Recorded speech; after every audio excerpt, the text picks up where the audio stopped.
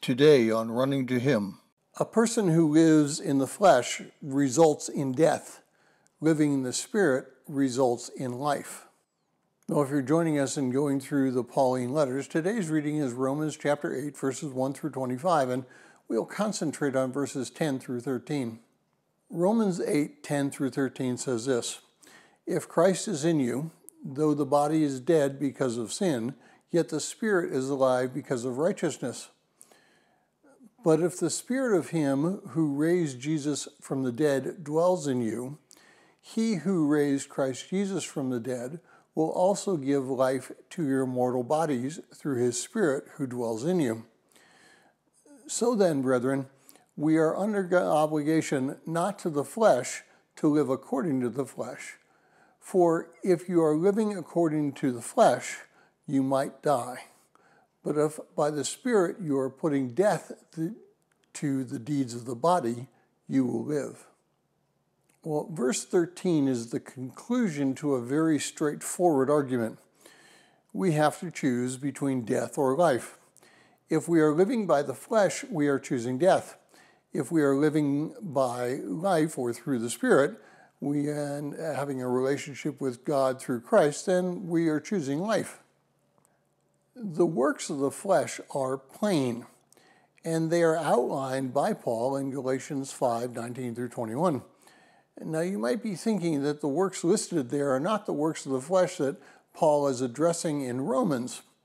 And while some of those works listed in Galatians would not be indicative of a person attempting to live a moral life, all of his or her works are damaged through that person's sin.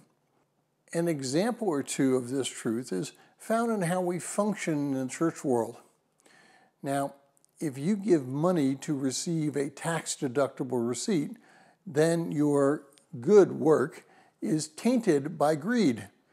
You're saying this money is mine, and if I give some money to the church, I expect to receive something of value in return. A person who attends church because he or she is required to is exhibiting a manipulative plan. I'll attend church so God will see that I tried to live by His standard. Now, on the other hand, if you give and don't care if you receive a tax deduction, or you go to church to worship God and to be with Him, then your work will result in righteousness. Now, let me be clear here. You do not become righteous because of your work. You become righteous because of your faith in Christ.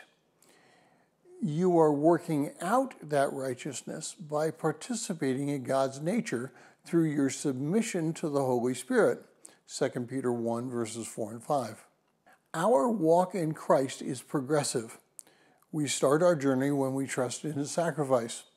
We are to continue that walk, gradually changing the way and how much we submit to God. This participation in God's nature will allow us, over time, to look more like Christ. We will never attain that vision while we are here on the earth, but everything we experience is in our preparation for our eternity with God. For listening. We pray that today's devotion was meaningful to you. We would love to hear from you. If you listen to us on Facebook or YouTube, please like, subscribe, share, and tell others about us. You can always email us at phineasjacobus@runningtohim.net.